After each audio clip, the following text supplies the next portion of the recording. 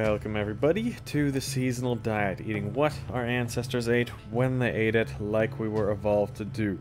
Very special episode today. Sage.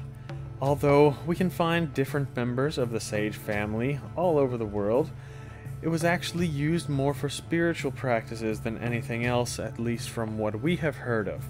But the sage you know to be most common in the kitchen is actually native to Europe, and it has a long and amazing history. The most common type of sage that you know of probably is the white sage. That's the Salvia apiana. And that's used by many tribes in the western United States for things like smudging and other religious and spiritual practices. The sage that I'm talking about in this video is the Salvia officinalis, native to the Mediterranean region, specifically the areas surrounding the Aegean Sea, and it's been used for culinary and medicinal purposes for thousands of years in Europe and the Middle East. The earliest mentions of it come from ancient Greece about 500 BC and a bit later on, where it was believed to help memory and cognitive function.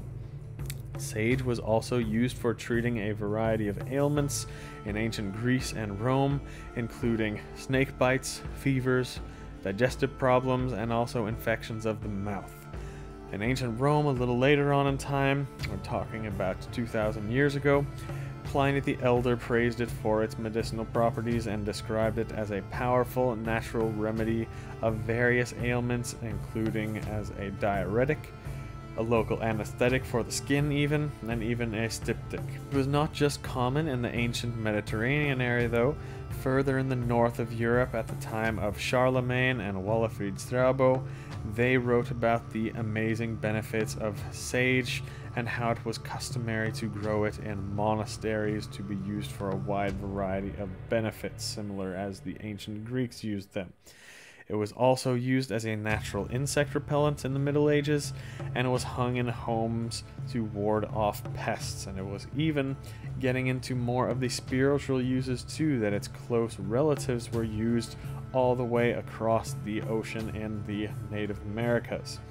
To ward off bad spirits, sage is always meant to do this. However, sage was used more for those purposes in the Mediterranean region and the US, of course. But if you are looking for plants used for this type of tradition, warding off bad spirits, insects, and just general good health, plants native to the north of Europe believed to do that would be things like mugwort and St. John's wort, just to name a couple in the northern European tradition. Either way, in modern times, sage continues to be a popular herb in many cuisines in Europe and around the world, including Mediterranean, Middle Eastern, and North American dishes, and it's used to flavor a variety of foods, usually meat, but also soups and stews. Sage is also valued for its medicinal properties.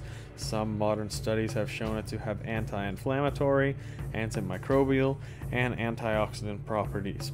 And it's sometimes used as a natural remedy even today for digestive problems, sore throats, and other ailments, just like the ancients used it for. You don't have to believe any of that if you don't want to. Either way, it's a great flavoring to your dishes. It can be harvested as early as the late spring into the summer, and it can be added to any dishes completely fresh right around then.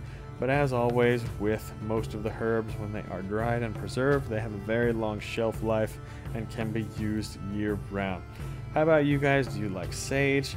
I personally don't use it for cooking a whole lot, but I do use it for the spiritual aspects, and I try to get my hands on the European sage if possible. But let us know if you have any recipes, any ways you'd like to prepare things with it, right below in the comments.